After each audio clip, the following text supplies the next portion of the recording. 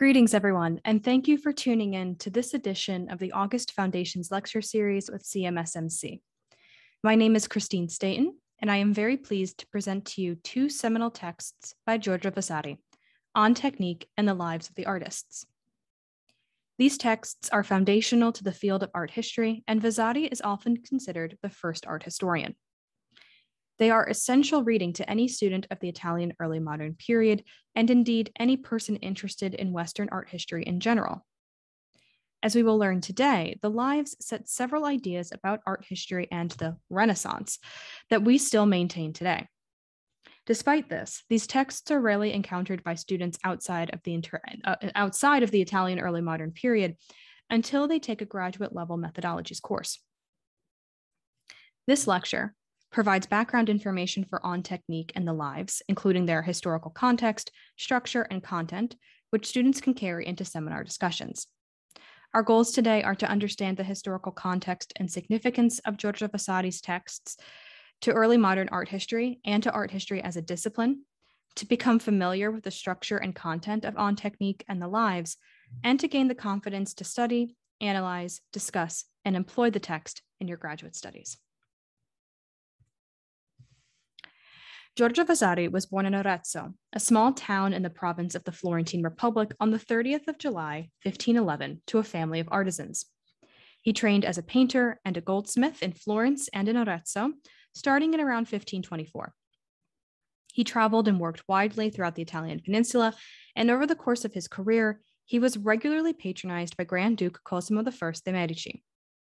Vasari oversaw an impressive and efficient workshop of artisans, which produced some of the most conspicuous works of art in Florence. I include in this presentation a number of works that I believe you should be most concerned with: the facade of the Uffizi galleries, the fresco cycle in the Salone del Cinquecento in the Palazzo Vecchio, the fresco cycle of the Last Judgment in the cathedral's dome, and Michelangelo's burial monument in the Church of Santa Croce. I reiterate, these are just the prominent Florentine examples. Vasari's artworks can be seen in Venice, Rome, and many other places in Italy. I would encourage you to look them up if you are so inclined. Additionally, Vasari helped to establish the first art academy, the Accademia del Disegno, in Florence in 1563. Vasari died in 1574 and is buried in his hometown of Arezzo. The Lives of the Most Excellent Painters, Sculptors, and Architects, or Lives of the Artist, as we often call it by its shortened name, is a large collection of artist biographies divided into three parts with a preface to each part. The three parts of the lives are structured in roughly chronological order, tracing the progress of artistic development throughout the Italian peninsula from the 13th century to Vasari's own time, the early to mid 16th century. On Technique is a collection of methods, instructions, and descriptions of various artistic techniques and materials from painting and sculpture and beyond. It was published as a preface to the Lives. Vasari's text is dependent on Cennino Cennini's The Craftsman's Handbook of the previous century. I would recommend studying this work as well, as it is a great source to understand artistic training and workshop production in the early modern period. Comparing it to Vasari's manual, we can learn how knowledge and techniques changed and developed between the two publications. The Lives is quite novel and innovative in many ways. There were chronicles of artists' lives and areas of specialization already in existence by the time that Vasari wrote his text, most notably Lorenzo Ghiberti's commentaries. And there are several others, but I would refer you to Michael Baxendall's book, Painting and Experience in 15th Century Italy, to learn more. Baxendall did an excellent job contextualizing and explaining many of the chronicles in the century before Vasari. But the Lives is remarkable in the extent of the biographies. Some include family histories and trainings, and most of them discuss specific works of art, commissions, and more. What is truly special about the Lives is Vasari's evaluation of the art and the artists. He discusses which artists are truly the most talented and made the most quote unquote beautiful artwork. He uses the word beautiful a lot, and where their body of work may have been found wanting. What's most important for you to know as a graduate student in the history of art or in material culture is that Vasari set ideas of artistic development value, and the very idea of art having a renaissance in the 14th, 15th, and 16th centuries. I have just a few words to say about the context of the work and its general structure, and then we'll unpack a few of those values, which I hope will lend greatly to a seminar discussion this year.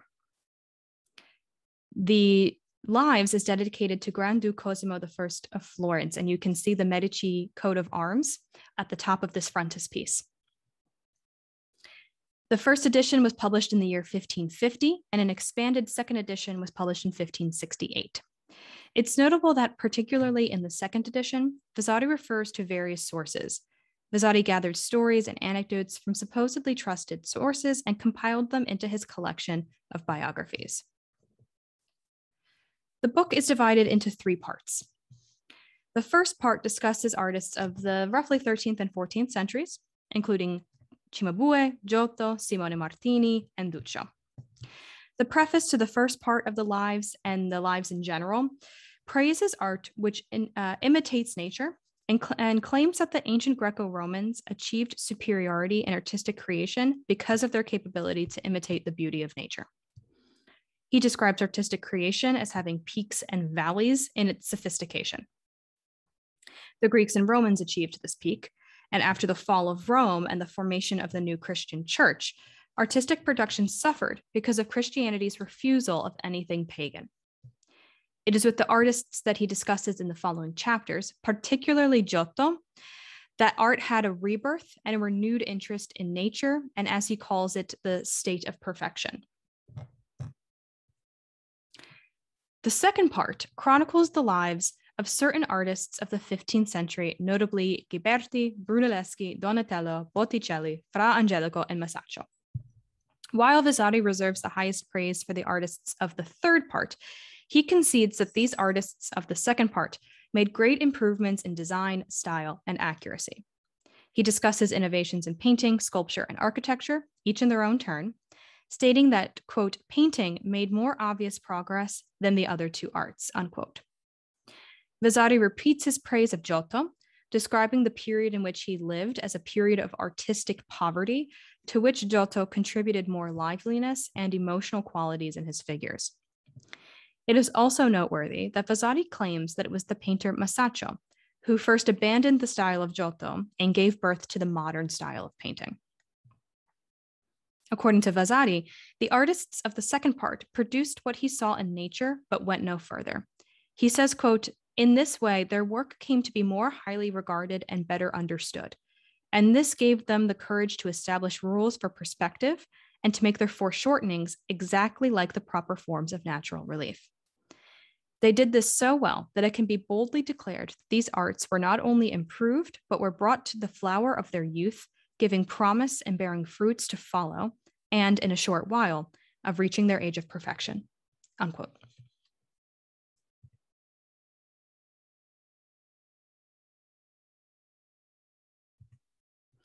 The Lives culminates in part 3 with the biographies of artists of the late 15th and early 16th centuries, including such recognizable names as Leonardo da Vinci, Raphael, and Michelangelo. These are the artists, according to Vasari, who reached complete perfection in their work. Interestingly, Vasari praises these artists for being able to produce works not only in great quality, but in quantity as well. And this seems perfectly logical to me, at least, because Vasari's own workshop was known to produce many works very efficiently. The hero of Vasari's text overall is Michelangelo Buonarroti, whom Vasari deems the divine, the greatest in all 3 arts at the same time. Michelangelo has surpassed the abilities of the ancients, and for this he earns Vasari's epitaph as a gift from God. In your courses, I think you'll be asked most likely to just read the 3 prefaces, and you might read a biography here and there, depending on your instructor. If you can read just the first couple pages of Michelangelo's biography, it is the longest in the whole text, but just read the beginning of Michelangelo's. It's quite a treat. Okay, so that's the basic structure of the Lives. So the significance of this work. To reiterate, the significance of Vasari's Lives is in the very idea of a rebirth of art during the 15th and 16th centuries. Scholars before Vasari, including Petrarch, had already noticed the renewed interest in the literature of the Greco-Roman world, but it is Vasari who established our modern ideas about the visual arts. Vasari also contributed to our modern ideas of evaluating artworks based on beauty, technique, and the skill of the artist. And overall, we still maintain today that there is a clear progression in artistic development and improvement over time, a scale of peaks and valleys that can be traced through the history of art in the West. Two central themes to be aware of when you study the work of Vasari, particularly the lives, is first the debate between design and colore, and the relationship between artist and patron. As a Florentine, Vasari has a clear bias towards design or disegno, which emphasizes drawing and drafting artworks. And we also learn a great deal about the relationships between artists and their patrons. As you likely know, in the early modern period, artists were dependent on patronage in order to create their artwork. If you're interested in learning even more about patronage from a firsthand perspective, I would recommend Benvenuto Cellini's autobiography to you. Now, a few notes on using Vasari. Vasari's stories and anecdotes about the lives of these artists are overall rather enjoyable and at times charming to read. He adds a sense of humanity to these grand mythical figures in art history, while at the same time perpetuating the rising status of the artist in society from craftsman to genius. Please note, however, that Vasari does not refer to his subjects as artists. He calls them according to their area of specialization: painters, sculptors, and architects. This reminds us that the role of the quote-unquote artist continued to develop beyond Vasari's time to what we think of today. Now, when studying and using Vasari's lives in your graduate school papers, remember to approach it with care. While Vasari does refer to reliable sources, by our modern standards, they prove sometimes unreliable, and many of the accounts are apocryphal or totally unfounded. Vasari famously describes Leonardo's Mona Lisa, relying on the descriptions of others, as the painting was in France and Vasari had never seen it himself, so the description is a little off. So when you read the biographies included in the lives, take them with a grain of salt. That being said, this is a great primary resource and a starting point for your research. It can tell you what was known about certain artists and their body of work in the mid-16th century, which could be invaluable to your research. And one final note regarding On Technique is of a similar vein. On Technique records what was known and understood about certain materials and how they were used in the 16th century.